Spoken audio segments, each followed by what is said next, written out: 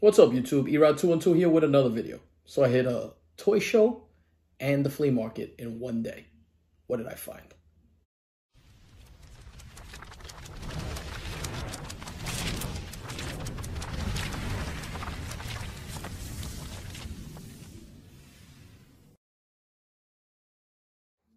All right. So, as I said, hit a toy show and a flea market. Actually, at the flea market first. My man Streetside Anthony was set up there. Wanted to stop by, say hello. Ran into Bronzeville Comics and a bunch of other guys from the community. Just a good day walking around, getting some steps in, getting some exercise, and looking to see if I could score some books. So, some dollar books that I found laying around there that you know what? I'll grab them. It's the Gwenpool Holiday Special #1. I took this one. This is a nice little variant to this book right here. What I liked and enjoyed a lot, Redneck #1. I could see this someday being made into a series. This was really good. Again, for $1, can't pass up on it. X-Men #6. You've got Jim Lee goodness there. That's probably one of the best Jim Lee covers out there. And it's a newsstand edition. And can't leave the late, great Michael Turner. Hulk #3. Hulk #1 is blown up because of everything that's going on with Thunderbolt Ross. But this is a great, great Michael Turner variant. And couldn't leave it there. The other one that I was like, wow, this is still sitting around. A nice little book to pick up was Silver Surfer #1. Scotty Young. Nice homage to Jack Kirby with the Kirby crackle all throughout there. So just a good find. I think $10 to $15 book if you look it up for $1. I'll take it every day of the week. So, like I said, walking around, and to be honest, there weren't too many comic book vendors there.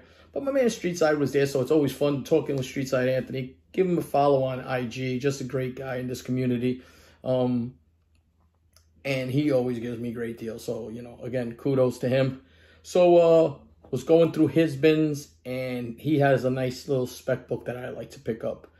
He actually had 2 copies, and he was generous enough to give me, you know, a great, great deal on these things. I appreciate him because he actually gifted them to me. You know, that's the kind of guy Streetside Anthony is. But Swordmaster #1, first ongoing series. This is the man who becomes the new Iron Fist.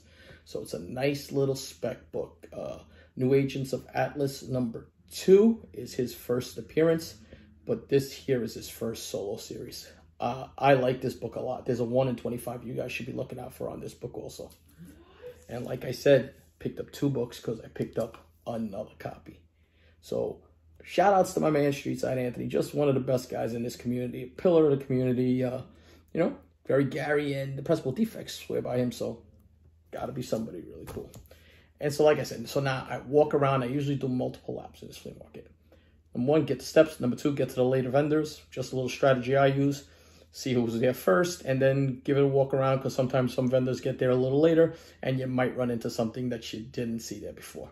So what happens? I go there, I do my laps, and I don't know, an hour later, I run into a vendor I hadn't seen before. And he had pop culture booth. Had pops and comics and other knickknacks there, and toys and stuff like that.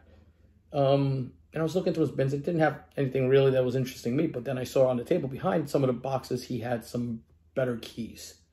And one book caught my eye. So I asked him what the book was going for. He had the going rate on this book. This book is in a 6.0. It is a pricey book.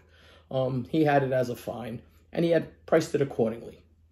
But for me, it was a little bit out of my budget as far as what I was willing to spend on this book. And you know what? Let me show you the book, because it's really nice.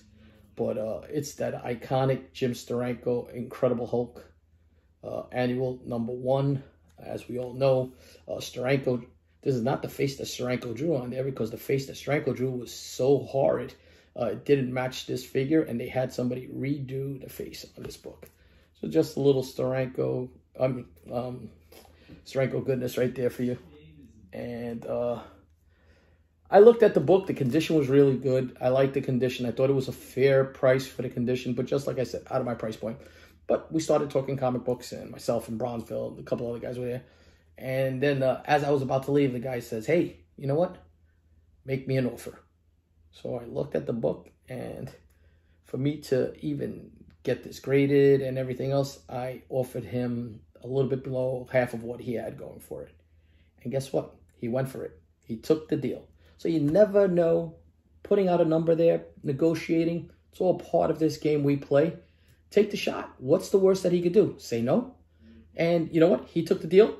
I was happy. He was happy. And it was a win-win for both of us. Now,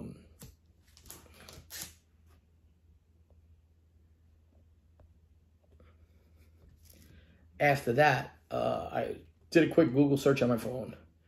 And I saw that there was going to be a toy show nearby. So I says, you know what? Let me take the ride. It was a $5 admission. That's fine. It's a nice little donation for the location. And a lot of crazy good toys. Some early vintage Power Rangers. Really nice unpunched cards for Star Wars that were some of the more older ones, you know, so the Empire Strikes Back and Return of the Jedi cards and stuff like that. And a lot of loose figures. There were a lot of interesting things. I'm not a toy guy. I don't collect toys anymore, but I always like looking at them and just learning what's going on in the market. And there were some really nice toys. And usually there's a few comic guys or guys that have toys that have a few comics sprinkled in. And sure, there was a guy selling prints, and he had 2 boxes. And he had 2 books that I was really interested in. And he gave me a very fair deal on them.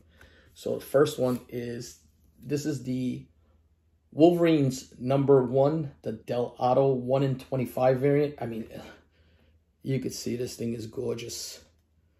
So I bundled this, and I got the book I really like. Tougher book to find. This is Wolverines #2, is it? Yeah, the #2. And this is the Alex Maleev variant. Gorgeous, gorgeous Mystique cover. Another 1 in 25. If you ever see this book out in the wild, pick it up. It's dipped a little bit, but this Alex Maleev is crazy. Nice book. And #3 is a gorgeous NYX cover. Done by, I forgot who the artist is, but another really nice cover. So a couple nice books to pick up there, especially when I bundled them together and got them well below what the asking price was. And then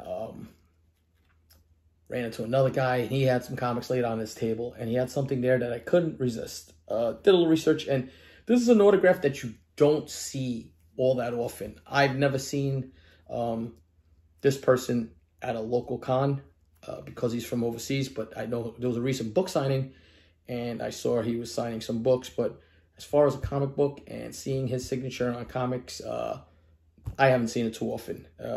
This actually was run from a print run of 5,000, but this is Sandman #50, and yes, that's Neil Gaiman's signature on top of it. So this is a book that might go to CBCS for signature verification. Pretty cool. This was done, I think, in the 90s. 93, these were signed. So that's pretty cool. Maintain the signature. Books in nice condition. They put their own little backing board on there. Gaiman when he was young, with the COA and the print number on it. So very cool. I think this was a nice find, especially for the price, because I got it below what the sticker price was also. And then one more book, and the book I was super happy to find. People sleep on this book all the time. It is a DC key, so guys like Biggie's Comics and all of those guys, Bronzeville, they know what this book is. They're big DC key guys. But I was able to find a copy of Flash #120. And that's the first appearance of Wally West's Kid Flash before he gets his new costume, but just a nice find, man. I was happy with this. I'll take this any day of the week. Got this for a very nice price. It's a mid-grader, but first appearance of Wally West, I had this book and I let it go. I had it graded and I let it go, and I regret it. This one's staying in the PC. Book to hold on to for a future spec. I think with everything that's gone on with Ezra Miller, Wally West might be another way that they can bring the Flash into it. Remember, Wally West has such a long run as the Flash. Most younger guys, anybody, you know, younger than me, that's their Flash, not Barry Allen, but Wally West is their Flash. So, you know what? Nice little spec pick. But those are the books I picked up. Let me know what you guys think in the comment. And oh, by the way, November 19th, I believe it is, Iacon is coming. You guys need to go check this show out if you're in the area, or if you're in driving distance, go check it out. Lineup's pretty good, man. They've got people like Very Gary there, Absolute Comics there. Guys, Panther Comics are going to be there, on top of all the local vendors that you don't see from our region. So this show is looking to become one of the bigger shows in that area, and this is the initial one. Let's see how this turns out. If you saw anything, you saw what happened with King Kong and how much it's grown, or BronxCon, both of those shows have progressed and become better and better as they go along. So Iacon, a show for you guys to check out. And you know what? When I say check it out, check out these videos, because there's some really good content in here I think you guys will enjoy also.